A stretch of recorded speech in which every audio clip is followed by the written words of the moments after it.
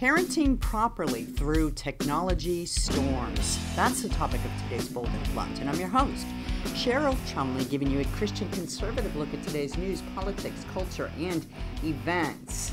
Parenting children in the age of screens. That is the headline from a July 2020 Pew Research finding that said, and I quote from this piece, 2/3 of parents in the United States say parenting is harder today than it was 20 years ago, with many citing technologies like social media or smartphones as a reason.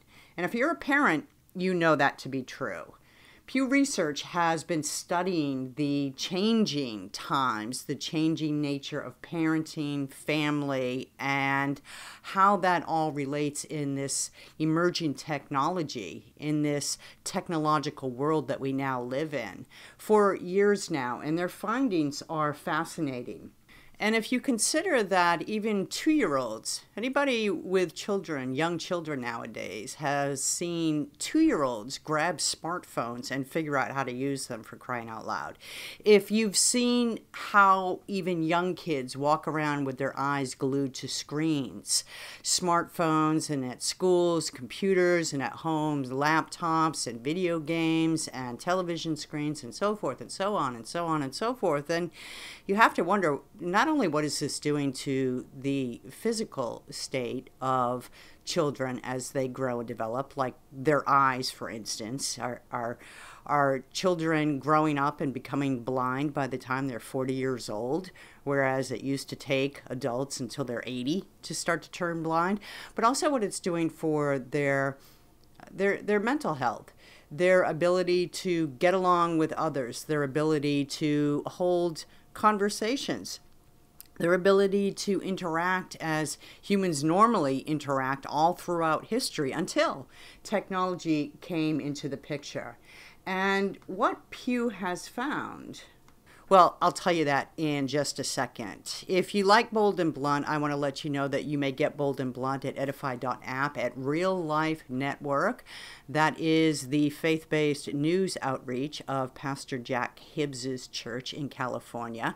At WashingtonTimes.com, where you may also subscribe to my Monday, Wednesday, Friday newsletter that contains all my commentaries that I write. At the Washington Times, I write on culture and politics and globalism and all that good stuff that the left likes to infiltrate and take over. And I give you the bullet points you need to fight this oncoming onslaught of leftist infiltration. And if you want to know how to subscribe to my newsletter, just go to WashingtonTimes.com, scroll to the bottom of the page, click on the newsletter section and find Bold and Blunt with Cheryl Chumley. That's me. You'll get my commentaries as well as my Tuesday and Thursday Bold and Blunt podcasts, where I have all the greatest guests that are out there, right? You're going to have to go back through the archives and click on some of my past Bold and Blunts to get a taste of everybody who's come on my show, but I guarantee this, they are the best guests. And one more quick mention, you can get Bold and Blunt wherever podcasts are offered. That's right, Spotify, Apple, and all the other places. So let's go back to this Pew Research report, okay? Because it's fascinating. A majority of parents say they have become so concerned about their children spending too much time on screens that they've actually reached out to doctors for advice. 71% profess concern over their child spending too much time on screens. Isn't that interesting? It's interesting for a variety of reasons, but really what I find most interesting is that if you're a parent and your child is spending too much time on screens using technology, that's your concern, then as a parent, why not limit what your child can do with technology? Why not take the phone away? Why not take the TV away? Why not take the laptop, the computer away, except for homework assignments? I don't understand the helplessness of some parents in controlling their children's access to screen time, because the kids live in their homes. I mean, to me, it seems easy enough to control what goes on in your own home. Not always, I suppose.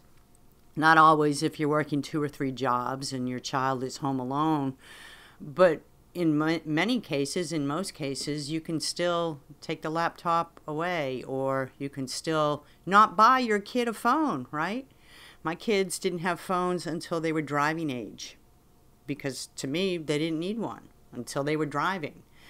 As a parent, I thought, if they're driving and they're on a back road somewhere and they get a flat tire or car issues and they can't drive, their car breaks down and nobody's around, well, they need a phone then to call for help. But why does your 9-year-old need a phone? And just because everybody else has one, to me, doesn't seem a good reason. I don't know. So that's one easy way to, I guess, address concerns about children spending too much time on screens.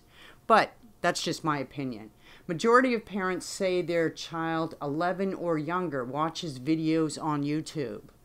YouTube is just a cesspool, right? There are some good videos out there, instructional videos, historical teachings, even humorous. I watch a lot of animal videos when I want to unwind. I watch, funny animal videos, maybe 15 minutes, 20 minutes at a time or something. But to spend all day on YouTube watching some of the rot that's put out there, wow, protect your child, right? That's just common sense. A majority of parents today say parenting is harder today than 2 decades ago, with many citing technology as a reason why. Well, yeah, technology does make things harder, right?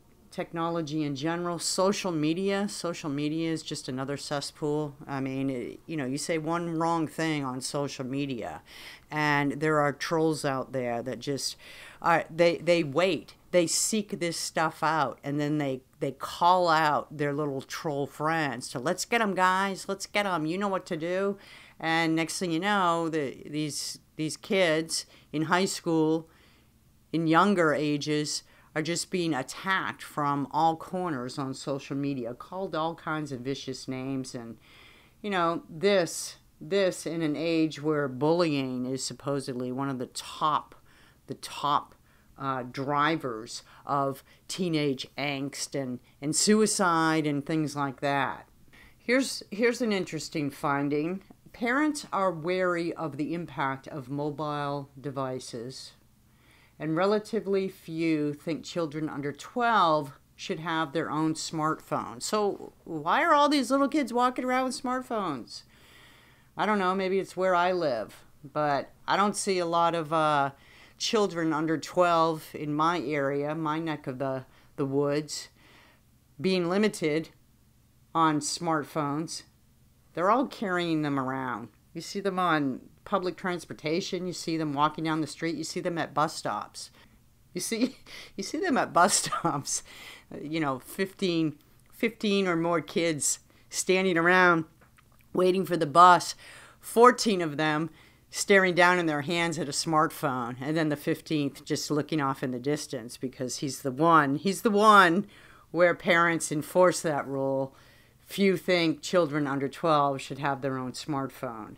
The ages of 12 to 14, Pew writes, seem to be a major milestone in parents' eyes for smartphones. This survey finds that a majority of parents, 73%, believe it is acceptable for children to have their own phone only after they have reached at least the age of 12. Some 45% say smartphone ownership is acceptable between the ages of 12 and 14, and 28% say it is acceptable between the ages of 15 and 17. Just 22% think it is okay for a child under the age of 12 to have one. I don't know if I'd say just 22%, or if I'd underscore that and make that sort of the lead. 22% of parents in America think it's okay for a child under the age of 12 to have a smartphone. To me, that seems sort of burying the lead there, because 22% seems pretty significant. I mean, geez, that's almost a quarter of American parents think it's okay for their little kid to have smartphones. I mean, smartphones, you get access to everything, right? And it's impossible. Once you give your kid a smartphone, it's pretty much impossible to monitor everything that they see on technology, on screens, right? Because you give them a smartphone, they transport it everywhere. They go sleep over a friend's house. And yes, you can try and take the smartphone away or whatever. Or going to school, take the smartphone away. But it doesn't take long to look something up on a smartphone really quickly. And who knows what comes across in their email? Who knows what their friends are sending them? I don't know. To me, 22% of parents in America think it's okay for a child under 12 to have a smartphone. That's just asking for trouble. There's this other survey that came out in October 12th, from Engage, a publication of EdChoice. New survey explores parent concerns on social media usage and absenteeism. And they're talking about school and social media. Half of parents say they are extremely or very concerned about the impact of social media on children's mental health. Well, they should be, right? Because at this point in time, we have all these reports and data and surveys and findings coming out how social media really impacts children's self-esteem. It impacts what they think and believe. It influences how they see themselves in the eyes of others, how they see themselves in their own eyes. Instead of, say, taking their identities from Jesus Christ, from God, from the Bible, and from parents, and from family members, their caretakers, they take their esteem from what strangers on social media may or may not say about them, or images on social media that says how they should be looking, right? Adults support policies limiting social media use among minors. Okay, but to me, adults are in charge of minors, so that seems sort of an easy enforcement provision that adults can just take the phones away from their kids. I don't know why we need laws, right? Because this piece goes on to say, of the provided options, adults are most supportive of requiring children to leave cell phones in secure locations during school hours. And get this, laws requiring parental consent for minors to access social media. Do we need government to step in and do the job of parents? Do we need government to botch up again freedoms in America by regulating in areas where they really have no business regulating? If you as a parent can't control your child and your child's access, what makes you think the government in Washington, D.C. can? Come on, parents. Exercise your parental rights and your parental authorities. Put your foot down. Quit letting your kids dictate to you how their lives should go, how their lives should progress. That's fine when they're 18 or they're graduated high school or they're emancipated or whatever, when they're out on their own. But when kids live under your roof, then take your reins of authority. You don't have to be a Nazi about it. You don't have to be a tyrant, but certainly you can control and limit your children's access to certain things that you find based on reports and survey and data as potentially being harmful for their mental health. Pornography use among young adults in the United States. That is a Ballard brief, a survey and finding report conducted by BYU. Key takeaways from this report. Pornography exists on 12% of all websites and is viewed by approximately 69% of American men and 40% of American women in any given year. I wonder how many or what percentage of children, of minors, view this pornography. Support and public opinion for pornography have increased among young adults in the last several decades, is another finding from this report. I wonder if that's because they have become accustomed to seeing it, so it's grown more acceptable. One reason for the creation and circulation of pornography is the lucrative nature of the industry. In 2023, the adult and pornographic websites industry in the United States was on track to match the revenue of the NCAA at $1.15 billion. Pornography has become a sport, it seems. Another takeaway, using pornography correlates with decreased sex life satisfaction, increased desire for rough or violent sex, and increased chances of divorce. Another takeaway, adult film performers face a range of challenging issues, including mental and emotional well-being, such as depression, eating disorders, suicide, financial struggles, physical and sexual health risks, including STDs, and body modifications, such as, I guess, breast enhancements and things like that, strained relationships, and the distressing reality of systematic support for sexual abuse and rape. Wow, that doesn't sound good, does it? Pornography is often overlooked, largely due to the prevailing pro-porn sentiment among the general public. Those are some interesting takeaways, I guess. Not saying just because you give your little kid a smartphone that this is the life he or she is going to walk into one day, but I am saying that the numbing of pornography, the numbing of violent images opens the door for Americans from younger and younger ages, as they have younger and younger ages have more and easier access to the tools to view these images. It opens the door for a numbing, a mass numbing on society, so these images and so forth become acceptable. And then they become part of the culture, and then they become demanded. And then soon enough, everywhere you look, from your computer screen to your smartphone to your television screens to your movie theater screens, become nothing but decay and rot, and it just feeds the decay and rot even further in society. And that's why I'm happy to say that there is some backlash going on, right? Family-friendly movies, faith-based movies, for instance, are taking off in this country. For the last few years, they have been trending. They are proving profitable, which means they're going to stay around for a while, and more people will become interested in producing these movies because, of course, in a capitalistic system, profit is a driver. But at the same time, you need a profit in order to continue to make movies like this. So it's a sign of optimism where these movies are taking off, people are flocking to see them, and they're actually making profits for the producers. And my guest today, Sam Sorbo, her and her husband, Kevin Sorbo, have been involved in the faith-based filmmaking industry for some time now. They have a new film that's just out. You should go get your tickets.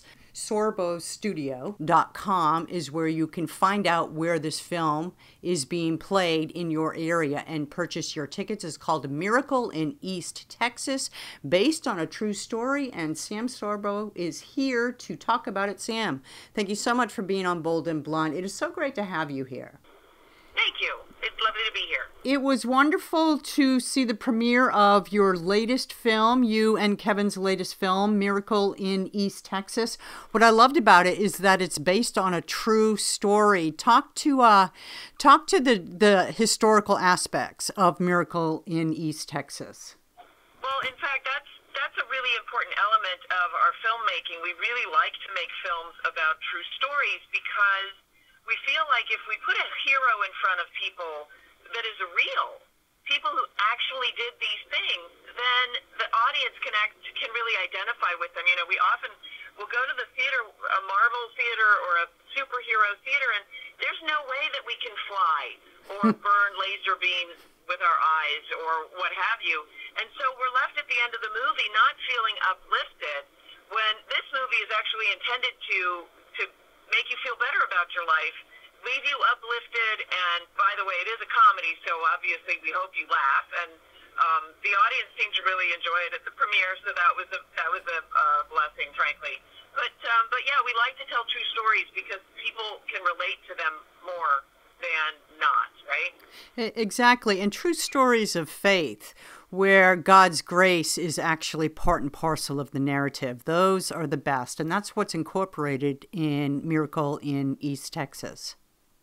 Yeah, I mean, God's always in the story. It's just a question of whether the filmmaker wants you to see his presence or feel his presence or not. And, of course, there are plenty of filmmakers who prefer to hide the presence of God or deny the presence of God. That's not our stance. We like to show the presence of God so that people can leave the theater, like I said, feeling uplifted and knowing that there is a holy God who redeems, right? Forgiveness is a big theme in this movie. It's a theme in my life. We all need forgiveness. And right now we're living in a cancel culture, which is really just a culture of unforgiveness. So I'm hoping that people can take from this movie the sense that forgiveness is still an important aspect of American life. It's a traditional American value. And so we try to spread traditional American values back into the culture. It is based on history, but I still don't want to give away the end because I want people to go see this movie. It kicks off on the 29th of this month, I believe. But could you speak to the aspect of Winston Churchill talking about the oil fields from this East Texas town being one of the saving graces of the war? Well, that's the most amazing part, and I didn't even know that part of the story. So the film takes place in 1930, starts and ends in 1930. That's Depression-era Texas. And I'm not giving a spoiler by saying that they do discover oil. I mean, even that's in the trailer. It's the miracles that happen around this discovery that are so phenomenal. And what happened was I was sharing it with Representative Louis Gohmert, and he continued the story for me that I didn't know. And that story, the continuation is that this oil was shipped to the Allied forces overseas in the European front. And so it helped us win the war against the Nazis, whose tanks ran out of gas before our tanks did. And that's the incredible thing, is that the oil was discovered by these two scoundrels. That's the movie, is the comedy about these individuals who discovered oil and really by all intents really shouldn't have, but through God's grace they are the ones that discovered the oil. I mean, it's just an incredible story. But then when you continue the story as stories do, right, they continue throughout history, the placement of this oil in history, Winston Churchill said the Allies floated to victory on a sea of East Texas oil. That's the incredible thing. Yeah, I found that so fascinating. I really did. And the fact that it's true, it just adds a huge element to the story. I'm on your website, sorbostudios.com, and the production of this film, Miracle in East Texas, occurred in summer of 2018, you have noted, and yet it didn't premiere until this month, 2023. Yeah. What was the holdup there? What happened? Well, I mean, it was supposed to come out in 2019 and COVID hit. And so I yanked it because no one was going to the theater. I wasn't going to risk opening the film at a time when the government was shutting theaters down. So then it just sat on a shelf. I mean, we had all the funding to put it into theaters in early 2019. COVID hit, and that was just the end of that. And then we scrambled to try to raise money. It's a very difficult market right now. We put together a small budget to promote the movie. That's why what you're doing for me right now and what other people have done in helping us get the word out is so appreciated. And I hope people will be able to go see the movie. Not only that, but share it with their friends, get other families to go see the movie. It's a family-friendly comedy. I don't know the last time that I saw a family-friendly comedy in the theaters. I'm typically... I'm not easily offended, but honestly, it just seems like comedies have resorted to either sex jokes or poop jokes, and they're just not that funny anymore. This is genuine humor the way that Hollywood used to tell humorous tales.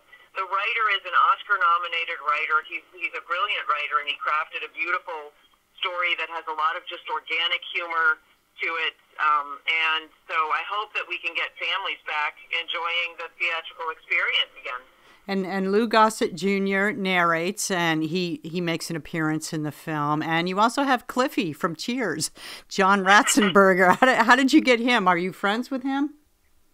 Well, no, not particularly. We reached out, and his agent was interested and showed him the script, and he loved the script, and it really allowed him to exercise his comedic talents, and he liked the premise of the movie, the fact that it's pro-America, pro-entrepreneurship. He's very big.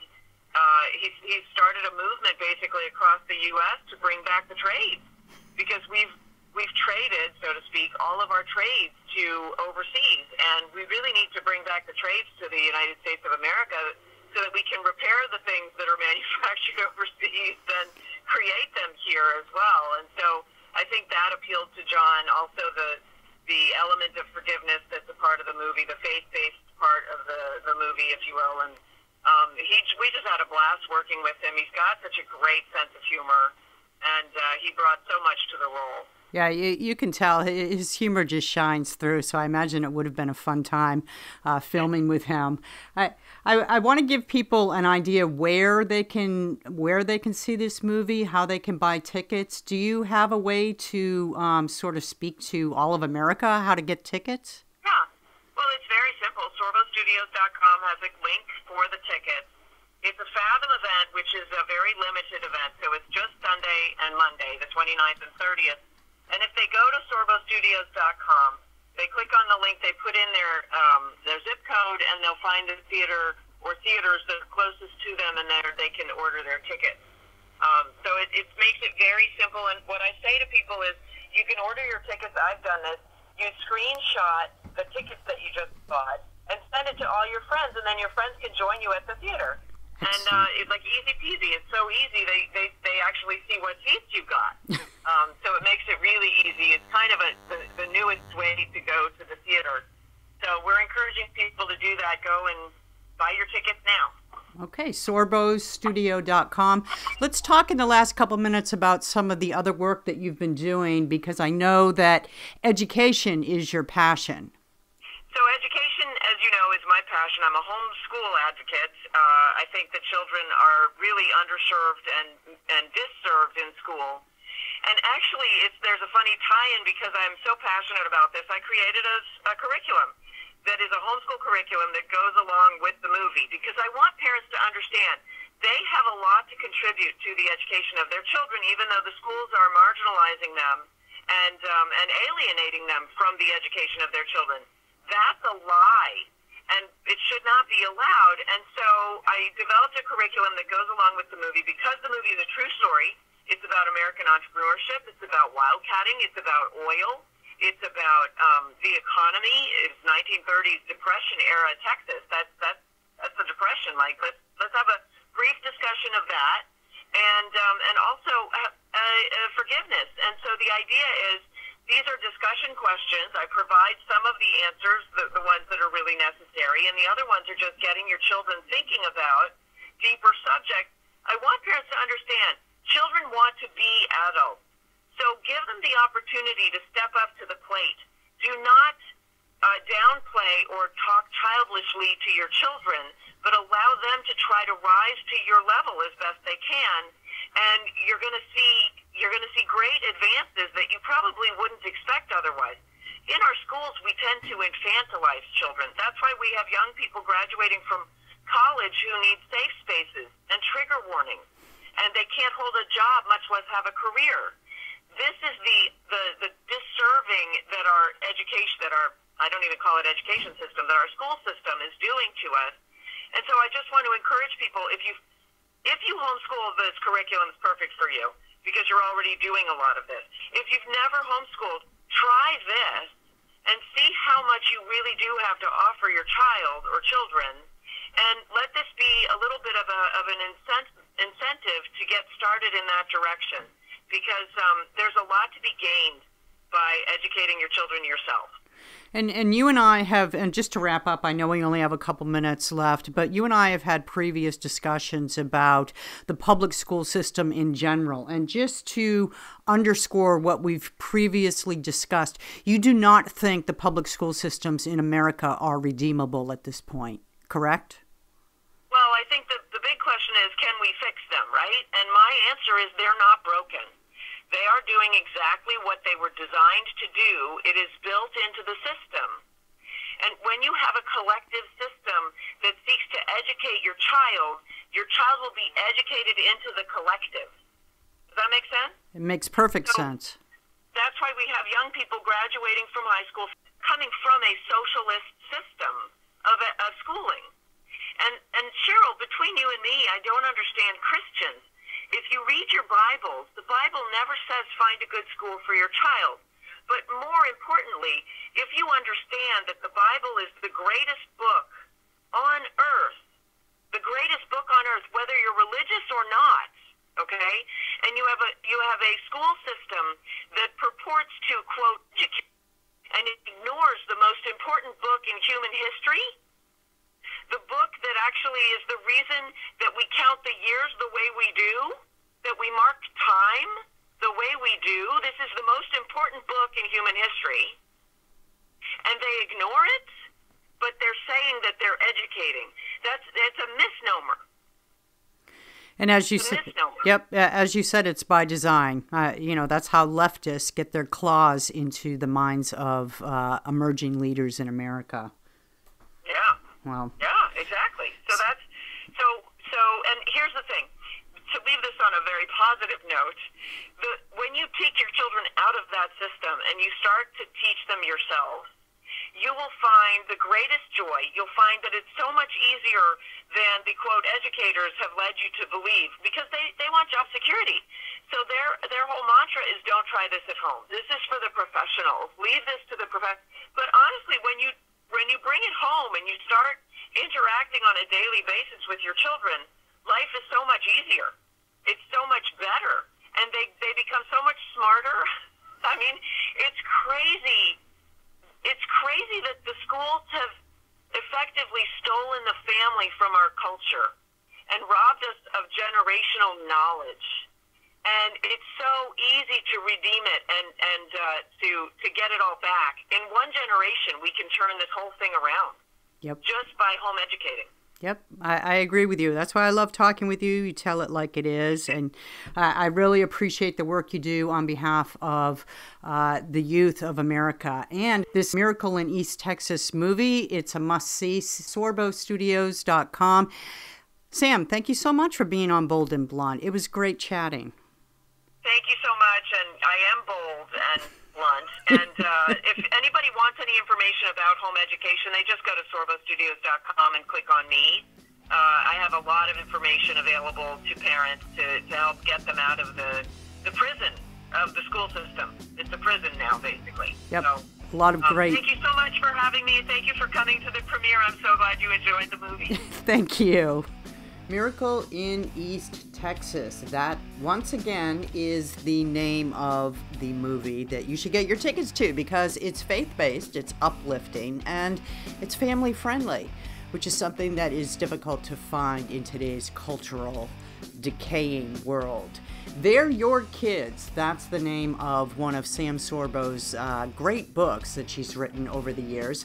They're Your Kids, an inspirational journey from self-doubter to homeschool advocate. One other book I want to mention of hers that came out in 2021, Words for Warriors, Fight Back Against Crazy Socialists and the Toxic Liberal Left. Check out those books as well. If you like Bold and Blunt, you may get Bold and Blunt at edify.app, at Real Life Network, at WashingtonTimes.com, and of course wherever podcasts are offered. I want to thank you for listening. Tune in next time, and don't forget, in the meanwhile, stay blunt, stay bold.